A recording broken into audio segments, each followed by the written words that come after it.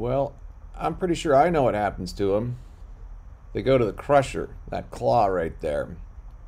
So, right next to Marine Tech, they're developing some big piece of property, and they've got a lot of machinery in there, and so some unfortunate things that happen, and it's very sad to us. And students always ask, where do old boats go? Well, the crusher is what happens.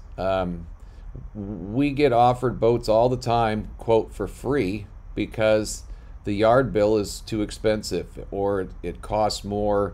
With like our King's Pride project, it's generally costs more to fix an old boat than it's even worth. And so, and sometimes, they're not paid attention to, and they end up with, filled with water, sinking on land, and everything's ruined. And so, yeah, and it's an expensive process. You got to take out the fuel and motor oil and stuff like that before you can even bring them to head into the crusher, ready to go to the landfill. That big behind that white tarp is just a semi-sized dumpster there, and they're filling it with all of this little debris, and they just break it up and crush it. And so that's what we do.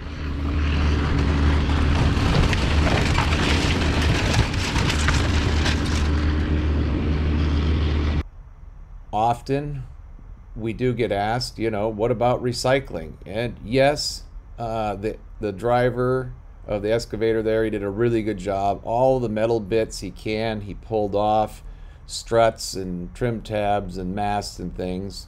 And we also often get treasures. They'll let us dig through boats. We got some lights and cool things, an old teak steering wheel and whatnot. And so, whether it's us at Marine Tech or somebody in the yard, they do try and go through and get things of value off of these old vessels before we send them to the landfill. But at the end of the day, it's still here, and in a few hours, they, just what you see there.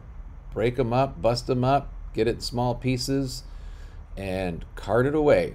So it might be nice if we got together and started thinking about this. I know that with bigger, pure pieces of fiberglass or composite material, they're starting to recycle, like maybe windmill blades, because it's just all carbon fiber, and they could grind that up. They figured out a use to put old tires into roads, and so I wish that we could figure out something for end of life for these old boats. What it would look like. The trouble is they're so contaminated. You take an old boat, even after we get rid of the fuel tanks or fuel, it's got hoses and electrical wiring and all sorts of things like this, and so it's just not fiberglass, and it is too expensive for labor to try and separate it all out, especially these saltwater boats where everything's corroded and you can't even take them apart. And so yeah, let's get together. What can we do with old boats? How can we figure this out and prevent them from filling up our landfills? So it'd be great. Leave some comments and we could maybe talk about it a little bit. So thanks for watching.